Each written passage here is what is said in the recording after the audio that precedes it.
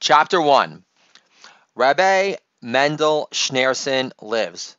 Growing up, Joshua was stylish, rambunctious, art-loving, bipolar. Jewish grandma would tell her eldest grandson, slow down, and her grandson wasn't even addicted to time-release Adderall yet. Nor was he an unplanned father of three who never mastered the art of the pump fake. Joshua felt like his entire life was a cold call since graduating Ithaca College, which he calls Cornell's retarded next-door neighbor. Still, Joshua also likes to advertise his 2 decades worth of pot abuse in ad, but he attended the distinguished Roy H. Park School of Communications, so he could puff bong hits of exceptionally strong outdoor weed and manage not to stutter every other 2 seconds. Becoming an IT headhunter in LA and finally paying his own way in the world after his parents finally cut him off at 23 made him the man he is today. Now, Joshua, being a father of 3, tends to question the everlasting value of his college education, knowing he was the only putz to graduate a top communication school in the country with a debilitating stutter. Still, despite crying it out in the bathroom stall at work, after another crushing day of endless, dejected defeat from being hung up on all day long, not knowing how the hell he was going to make a living to support himself in this world, he plowed forward out of sheer desperation, being totally optionless in life, possessing zero leverage over anything, despite his adamant refusal to throw in the towel and quit the job. Despite his Garberman son's boss from Queens encouraging him to quit, stating, "How many more times can you deal with being hung up on exactly?" Joshua was never strong with numbers, having to count his fingers for simple arithmetic, explaining why he'd constantly call himself a degenerate Jew, leading to a recent exchange with his 9-year-old Bashert daughter, Matilda singing Rose Cornbluth. She asked, "Daddy, how many zeros are in a trillion? Daddy, do you really have to Google that? Daddy, are you financially illiterate? Is this why you call yourself a degenerate Jew? Because you still count with your fingers for simple arithmetic?" 5 months later, Joshua's persistence was rewarded. Finally, he was able to slam his phone back on the receiver triumphant, yelling out loud for the entire open office of IT agency recruiters to hear. Deal! The entire room erupted with instantaneous jubilee as all of his fellow IT agency recruiter brothers and sisters took out the time from their daily cold call assaults to come over and give the traditional high five to a fellow agency recruiter who just closed their first deal, which made Joshua feel like a semi-capable, functioning human being within the business world for a change. Now, Joshua is with his mom, dad, his dad's best friend from the Bronx, affectionately known as Uncle D, his grandma's sister's son Bernie, his wife Ruthie, and a rabbi he never met, on a damp, blistery day in a graveyard in Queens. As he stares down a barren wooden box his grandma is about to get buried in. At this point, Joshua realizes he's never been to a Jewish funeral before. So the bare bones pine box his grandma's about to be buried in chills him to the core. The final, weighty enormity of death pulls at his heart like a ton of bricks. All of Grandma's friends were dead now, so not one was there to pay their final respects. Joshua's grandma also spent her remaining years in fancy old age homes in Riverdale, New York, and in Scottsdale, Arizona, off her bipolar medication, expunging her special spark. Now, she was better off, Joshua thought, reunited with his Jewish grandmother, reunited with his Jewish grandfather, who he never knew, who died before he was born, most likely from the nuclear radiation, considering his close proximity to the big one in Japan when he served as a medic in the army, winning a Bronze Star for bravery, which isn't chopped liver. Understand, Joshua had no intention to speak at his grandma's wedding because he was frankly still pissed off at her for blowing off his wedding because he married a Gentile, In fact, since Joshua started pursuing a career in stand-up comedy, so he can get into the WGA and become a star TV scribe one day, he'd do a bit stating, "I wish I subbed my whiny no-show Jewish grandma for a wise black grandma at my wedding." Post an ad on Craigslist stating, "Tyler Perry impersonators are welcome. Must be comfortable performing in front of white audiences only." Truth is, Joshua, being a native New Yorker who was raised on In Living Color and Def Comedy Jam, where each spastic full-body laugh screamed touchdown, it provided him extra pleasure to get his New York brothers to do the same, whether it be at the wine shop in front of the general managers at Zacky's and Scars in New York, as he made fun of ex-Nick Carmelo Anthony, saying, "I don't care that Melo is having a career resurgence in Portland this year. Melo should still be the next spokesperson for Tampax tampons. Name another ex-NBA All-Star responsible for stopping so much flowage." Or Joshua could be sampling jokes on his FedEx delivering guy in Croton Falls, New York, and state, "Why should I respect Snoop Dogg's political opinions, knowing his brain hovers a notch above porn hood hell?" Or Joshua would be at his daughter's recent winter ball dance, where Joshua did his LeVar Ball spiel on the only black dad in attendance, who used to live in Yonkers, New York prior, saying, "I wish LeVar Ball was my substitute dad growing up, because he would make sure I lost my virginity before my younger brother did. LeVar Ball, as my substitute coach dad growing up, would throw me house parties and only invite stuck-up Jenny from the block. 2 seconds into the party, LeVar Ball gets up in stuck-up Jenny's ear and barks, 'The Yoo-Hoo bottle doesn't spin itself, bitch.'"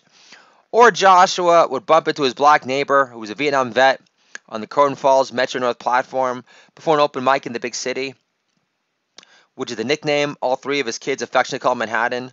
Joshua would get his yak pipes warmed up and sample some edgy material on his Vietnam vet neighbor, who always enjoyed his Knicks material the most, and say, "There's no way KP raped the neighbor in his apartment building the day he tore his ACL.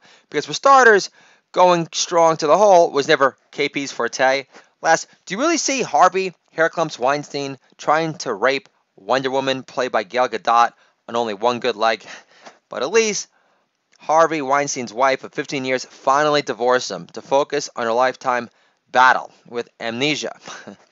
After these series of unasked, superimposed, laugh-scoring jokes would ensue, Joshua would receive heartwarming compliments from his fellow New York brothers, such as, "I paid to see you perform. That one's good," or "You need to be doing these jokes on stage immediately."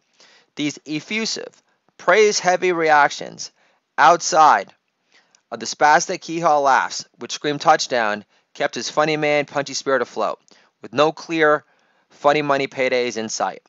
Much more so than any shadow banned retweets of his jokes, which were plenty, before he got suspended from Twitter for spreading social unrest, for insisting that coronavirus was man-made and not caused by a cute pet porcupine sold at the wet market in Wuhan because it spewed a giant load onto Tom Hanks' wife, Rita Wilson, when they were in town for a film promo shoot, because Babe the porcupine got nervous around such a D-list star of her caliber, who's far easier on the eyes than Kathy Griffin, who looks like Clifford and Trans Chucky had a baby these days.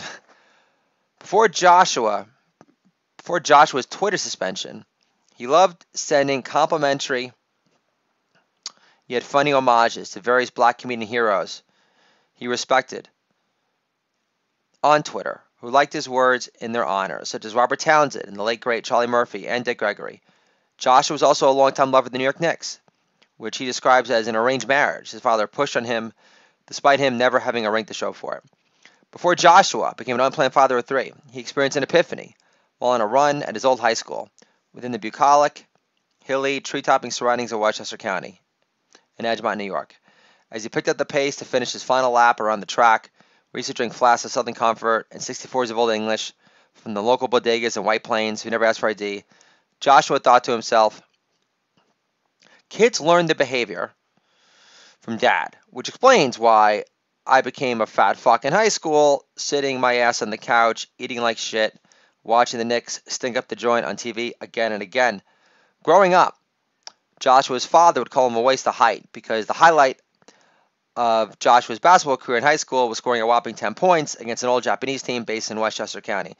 Joshua and Zach would say it wasn't hard to score 10 points against Japanese players half my size because every time I drove to the hoop, their players ran away scared from me, like they were movie extras in a Godzilla film. Except instead of saying, "Look, Godzilla," they'd say, "Look, Hugh Grant on stilts." Raising a benchwarmer couldn't have made Joshua's dad beam with pride, especially during his son's senior year playing varsity ball. Knowing his dad would schlep from his VP of packaging sales jobs in Union, New Jersey, to a high school gym in Eastchester, New York, only to see his son ride the pine because he never got his putsy energy under control and still hadn't lost his virginity yet, eliminating any chance of developing any semblance of a strut down the hardwood, resulting in Joshua still prancing down the hardwood on his tippy toes, looking like he was sporting high heels instead of high tops. Plus, Joshua's stamina was less than stellar senior year in high school when he started to have more of an active social life involving getting drunk with his friends at a friend's parents' place, their old elementary school, the high school track, or along North Avenue in New Rochelle, tobacco and blocked by AC/DC, when they weren't buying fat dime bags of weed from a fake news Jamaican record store in the Bronx, despite it being the spray kind that tastes like Windex. Joshua had also taken up smoking Marlboro Lights, which his good friend Ari got him into. They loved everything the star hair metal comedian of their day, Andrew Dice Clay, did, including all of his hilarious sketches in Dice Man Cometh, and all of his drawn-out introductions, which put them in hysterics, especially when he come up with endless inventive ways to play with the cigarettes. After Joshua spent a summer in Israel for Masada Teen Tour, which his late grandma paid and pushed for, he finally felt like a man on the rise, with the semblance of mojo working in his favor for a change.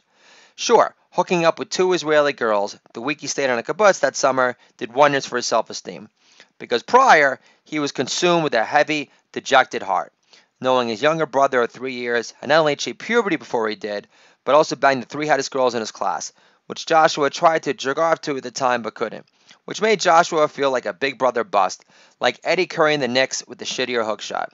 Chances are Joshua doesn't have the senior yearbook staff invent a new award in his honor for Grooviest if his grandma never insisted on sending her eldest grandson to Israel that summer, before his senior year of high school, which finally shattered his pangs of shy controlling isolation in his head.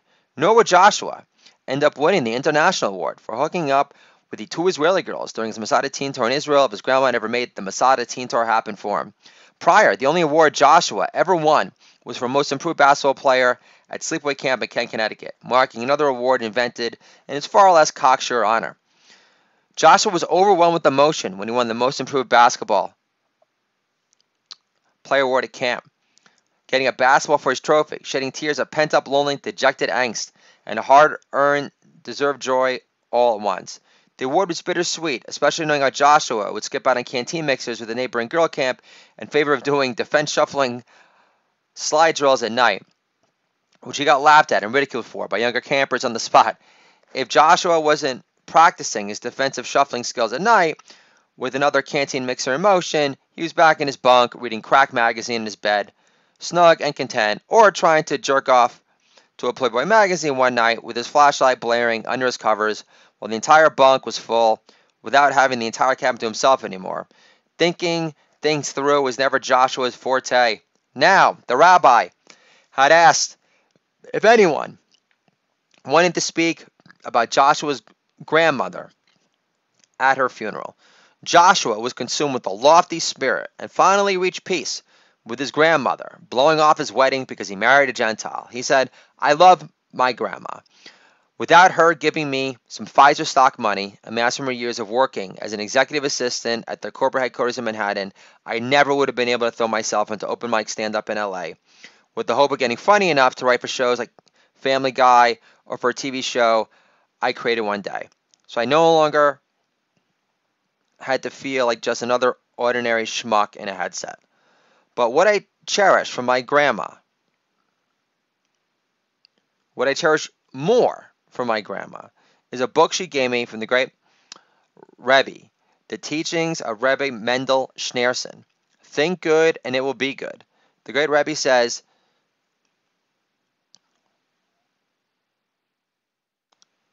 to not allow yourself to be controlled by fear, knowing how mercurial human feelings about yourself can be.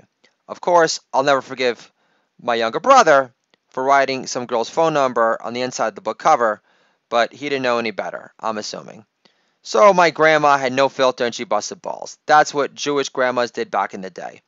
After the funeral service, the rabbi managing the funeral service approaches Joshua and greets him with a warm, respectful smile. The rabbi says, "Joshua, tell me more about this dream your grandma helped make happen for you. And who do you write for now, Joshua?" Joshua laughs inside and says, "Myself, Rabbi." Lady laugh, take your pick. And the rabbi's face turns from glow-filled acceptance to dejected disgust, now knowing the rabbi's imagined career-propelling success for Ethel's too tall Jew grandson hadn't materialized yet.